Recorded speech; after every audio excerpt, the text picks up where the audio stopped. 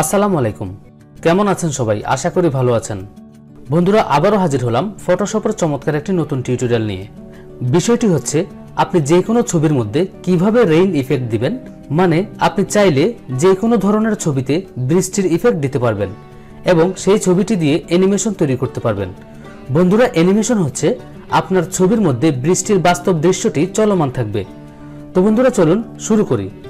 বন্ধুরা, আমি একটি ছবি ওপেন করে নিয়েছি। এই ছবিটির মধ্যে আমরা এখন রেইন ইফেক্ট প্রয়োগ করব। তো সেটার জন্য প্রথমে আমরা একটি নিউ লেয়ার ক্রিয়েট করব। তো চলে আসলাম আমি লেয়ার বক্সে। বন্ধুরা, লেয়ার বক্সের ঠিক নিচের দিকে দেখতে পাচ্ছেন নিউ লেয়ার ক্রিয়েটের একটি আইকন রয়েছে। আপনি এই আইকনটিতে ক্লিক করলে একটি নিউ লেয়ার ক্রিয়েট হবে। তো আমি ক্লিক করছি, একটি নিউ লেয়ার ক্রিয়েট হয়েছে। এখন আমরা নিউ লেয়ারের মধ্যে একটি ব্ল্যাক সলিড কালার দিব। তো সেটার জন্য এখানে ব্যাকগ্রাউন্ড এবং ফোরগ্রাউন্ড ব্ল্যাক অ্যান্ড হোয়াইট রয়েছে। তো এই অবস্থায় রেখে আমি কিবোর্ড থেকে অল্ট প্রেস করে ব্যাক স্পেস প্রেস করলাম। দেখতে পাচ্ছেন বন্ধুরা, নিউ লেয়ারটি একটি সলিড ব্ল্যাক কালারে রূপান্তর হয়েছে। তো বন্ধুরা, এই ব্ল্যাক সলিড কালারটি নেওয়ার কারণ হচ্ছে আমরা একটি বৃষ্টির ইফেক্ট কাস্টমভাবে নিজেরা এখন তৈরি করব। তো প্রথমে আমি চলে যাব ফিল্টার মেনুতে।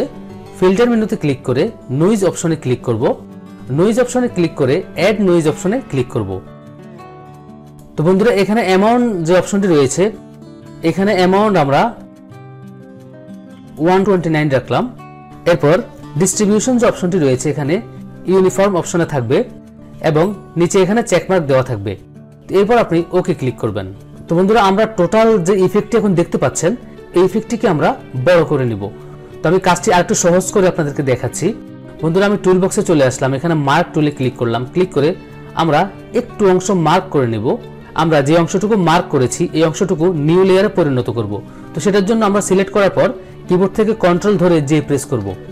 দেখতে পাচ্ছেন বন্ধুরা, যতটুকু সিলেক্ট করেছিলাম আপনি লেয়ার বক্সের দিকে তাকালে দেখতে পারবেন ততটুকু একটি লেয়ারে পরিণত হয়েছে।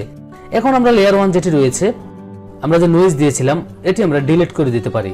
তো আমি ডিলিটে ক্লিক করলাম এখান থেকে, ইয়েস। তো বন্ধুরা, এখানে যে লেয়ারটি দেখতে পাচ্ছেন, আমরা লেয়ার 2 অপশনে ক্লিক করলাম। ক্লিক করে আমরা এটিকে এখন বড় করে নিব। তো কিবোর্ড থেকে কন্ট্রোল টি প্রেস করে এটিকে ট্রান্সফর্ম করে নিলাম। ট্রান্সফর্ম করে কিবোর্ড থেকে শিফট এবং অল্ট বাটন প্রেস করে ধরে রেখে আমরা এটিকে ড্র্যাগ করে একটু বড় করে দেই। এরপর এখান থেকে ওকে করে দিলাম, অথবা কিবোর্ড থেকে এন্টার প্রেস করলাম। তো বন্ধুরা, এরপর আমরা চলে যাব আবার ফিল্টার মেনুতে।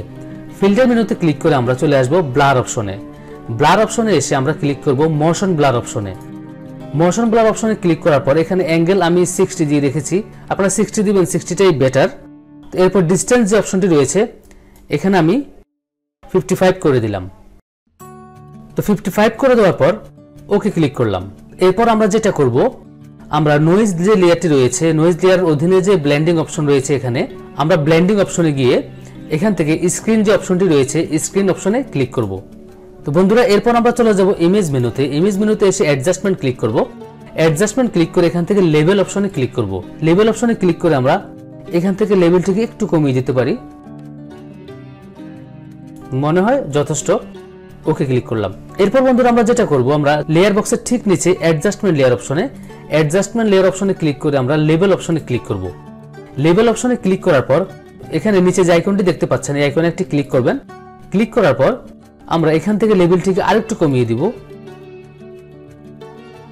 একটু বাড়িয়ে দেই বন্ধুরা। এরপর আমি এটি ক্লোজ করে দিলাম। দেখতে পাচ্ছেন বন্ধুরা, একটি ছবির মধ্যে বৃষ্টির ইফেক্ট দেওয়া কতটা সহজ। এখন আমরা ইচ্ছে করলে এই ছবিটি দিয়ে একটি অ্যানিমেশন তৈরি করতে পারবো। তো বন্ধুরা, সেটার জন্য আমরা এখান থেকে মোড আগে পরিবর্তন করব। ফটোশপের ঠিক ডান কোণার উপরে যদি তাকান, এখানে ফটোগ্রাফি অপশনে আমরা এখন বর্তমানে আছি। আমরা যদি অপশনটির মধ্যে ক্লিক করি, এখান থেকে আমরা মোশন অপশনে ক্লিক করব। দেখতে পাচ্ছেন বন্ধুরা, নিচে একটি টাইমলাইন যোগ হয়েছে। তো এখন আমরা ক্রিয়েট ফ্রেম অ্যানিমেশন এই অপশনটিতে ক্লিক করব। ক্লিক করলাম। তো এরপর আমরা এখান থেকে ডুপ্লিকেট লেয়ার যে অপশনটি রয়েছে, আমরা ডুপ্লিকেট লেয়ার আইকনে ক্লিক করব। আরেকটি ডুপ্লিকেট লেয়ার ক্রিয়েট হয়েছে। এরপর আমরা মুভ টুলে ক্লিক করে এখান থেকে আমরা বৃষ্টির যে ইফেক্ট রয়েছে সেটিকে একটু মুভ করে দিব, যেন বোঝা যায় যে এটি বৃষ্টির ইফেক্ট। তো সেটার জন্য আগে আমি লেয়ার বক্স থেকে এসে বৃষ্টির যে ইফেক্ট লেয়ারটি রয়েছে সেটির উপরে ক্লিক করলাম। ক্লিক করে আমি বৃষ্টির ইফেক্টটিকে একটু এদিক থেকে ওদিক মুভ করে দিব। দেখেন আপনারা, আমি করছি। আবার ডুপ্লিকেট লেয়ার নিলাম, আবার এটিকে একটু মুভ করে দিলাম, আবার নিলাম। এইভাবে আমি অনেকগুলো লেয়ার নিব।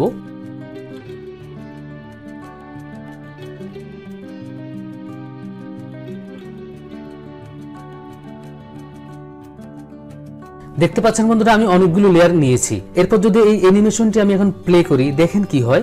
তো আমি এখান থেকে ওয়ান্সের জায়গায় পরে এবার করে দিলাম। এখন আমি এটিকে প্লে করছি, দেখেন দেখতে পাচ্ছেন বন্ধুরা মনে হচ্ছে যেন বৃষ্টি হচ্ছে। অ্যানিমেশন তৈরি করাটাও কিন্তু বন্ধুরা অনেক সহজ একটি কাজ। আপনি ইচ্ছে করলেই একটি অ্যানিমেশন তৈরি করতে পারেন একদম কম সময়ে চমৎকারভাবে। তো বন্ধুরা এখন আমরা অ্যানিমেশনটি সেভ করব। তো সেভ করার জন্য চলে যাব ফাইল অপশনে। ফাইল অপশনে গিয়ে এখান থেকে সেভ ফর ওয়েব অপশনটিতে ক্লিক করব। তো বন্ধুরা এরপর এখানে দেখতে পাচ্ছেন ফরম্যাটটি রয়েছে জিআইএফ ফরম্যাট। আপনারা জিআইএফ ফরম্যাটে রাখবেন। তো এখানে এই বক্সে আপনাকে আর কিছুই পরিবর্তন করতে হবে না। তো এরপর আপনি এখান থেকে সেভ অপশনে ক্লিক করবেন। তো তারপর বন্ধুরা আপনি যে ফোল্ডারে সেভ করতে চাচ্ছেন সেই ফোল্ডারটি এখান থেকে চুজ করে দিবেন। চুজ করার পর আপনি ফাইলের একটি নাম দিবেন। এরপর আপনি সেভ অপশনে ক্লিক করবেন। তো বন্ধুরা আমরা যেখানে ছবিটি সেভ করেছিলাম সেখান থেকে ছবিটি আমরা ওপেন করব। তো আমি ডেস্কটপে চলে আসলাম। এখানে সেভকৃত ছবির উপরে মাউসের রাইট বাটন ক্লিক করে আমি ওপেন অপশনে ক্লিক করলাম। তো বন্ধুরা দেখতে পাচ্ছেন মনে হচ্ছে যেন বাস্তবে বৃষ্টি হচ্ছে। তো বন্ধুরা আশা করছি ভিডিওটি আপনাদের কাছে অনেক ভালো লেগেছে। আর যদি ভালো লেগে থাকে তাহলে অবশ্যই আমার ভিডিওতে একটি লাইক করবেন এবং আপনার কোনো মতামত থাকলে সেটি কমেন্ট করে জানাবেন। তো বন্ধুরা দেখা হবে পরবর্তীতে নতুন কোনো চমৎকার টিউটোরিয়াল নিয়ে। সে পর্যন্ত সবাই ভালো থাকুন। আল্লাহ হাফেজ।